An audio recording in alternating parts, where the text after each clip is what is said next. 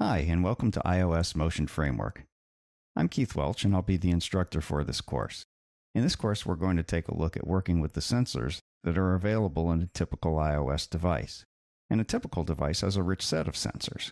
There are accelerometers, gyroscopes, magnetometers, or a compass, and GPS sensors. And these can be really useful in both social networking and gaming apps. Social networking might focus on the GPS that gives location information, but it might also use the compass in order to provide directions. Gaming apps can use the accelerometer and the gyroscope in order to detect motion gestures. The framework can also be useful for security apps as well. A GPS can help locate a phone or can help locate a person who is carrying a phone.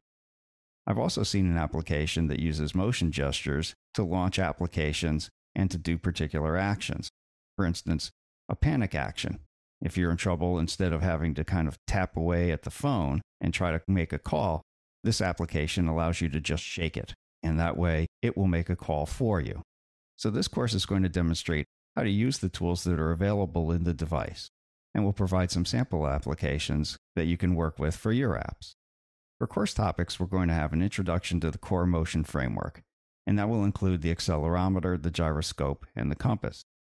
And in that introduction, we'll describe what the various sensors do and how they work. Then we'll start taking a look at how to access motion data, and there are a couple of techniques to do so. You can use a polling technique or an event-driven technique. Then we'll get down to the details of using the gyroscope, the accelerometer, and the compass.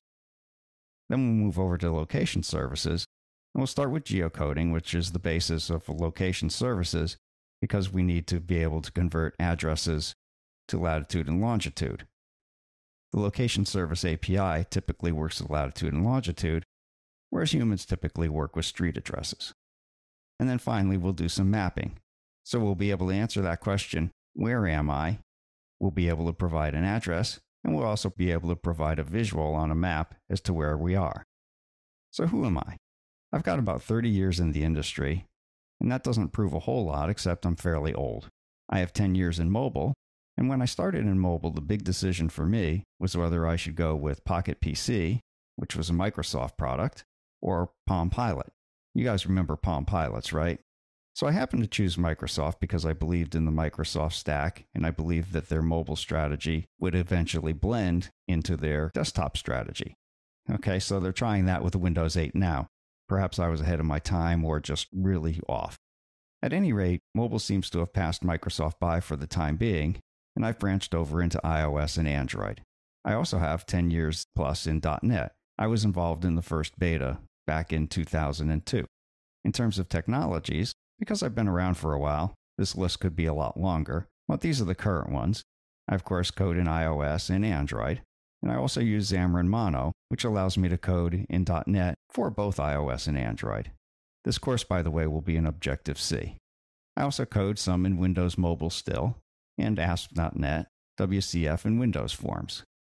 In terms of databases, I'm comfortable in SQL Server, MySQL, SQLite, and Oracle, and there are a number of other ones that I've used in the past. In terms of language, you get the normal expected stack for a mobile and web developer with Objective-C, Java, C#, VB, Sum, and JavaScript and jQuery. I'm the owner of Mooseworks Software LLC, and you can see the website for that. And I specialize in custom app development and mobile developer tools, and have been doing so for over 10 years. Again, I'm a little old. If you have any questions about the course or interesting projects that you'd like me to take a look at, you can reach me at keith@mooseworkssoftware.com.